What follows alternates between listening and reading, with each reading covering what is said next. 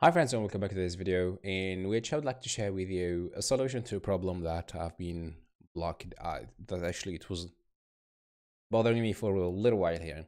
So the context is that I'm working on an e-commerce app. This is, by the way, a subject of the course that is in preparing. Hopefully it will come out soon. So here we have the account page and certain pages like the order histories, the setting of the profile details and kind of stuff. So the goal is that I would like to protect these pages from direct access. We need to make sure that the current user is logged in with certain login and password and he's really authentic.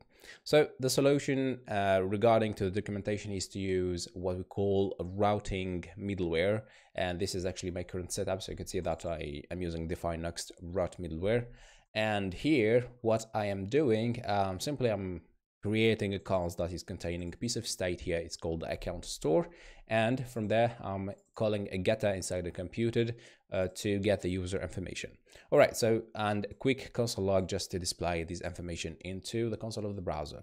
All right, so for the time being, if I navigate from page to page and move back to that specific page that I'm kind of hooking this middleware to be executed in, and by the way it's an account info, you can see that we have information displayed correctly. We have ID shop and that object that has been fetched from the store, which is really classic.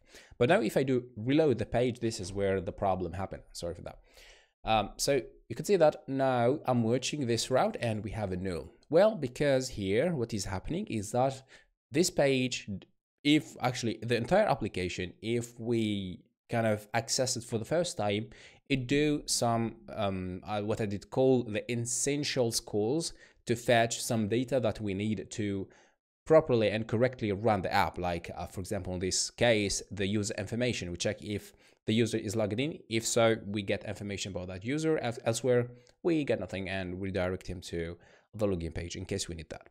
So what is happening here is that this route middleware is being executed before that we get the response from the API.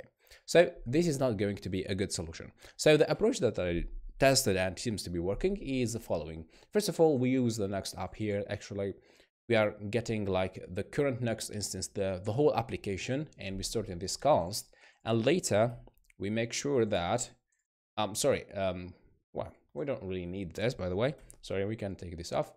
And what I've done, I actually did a subscribe to that piece of state, the account store. So every time something change, I'll be executing this callback. And this is, by the way, very well documented. So if you are curious, you can go ahead and read. So now if I do refresh the page, you will see that here we have a null, okay? But after like a second or so, we have console log displaying store ID, account, events, store, blah, blah, blah. Bunch of information actually that we are going to use to alter our code. And we get inside the event object, you can see that we have a new value object, and inside it, we have information about the user. And this information has been kind of fetched from the API. So our code now is going to be as follow. We are going to see or check the cb.event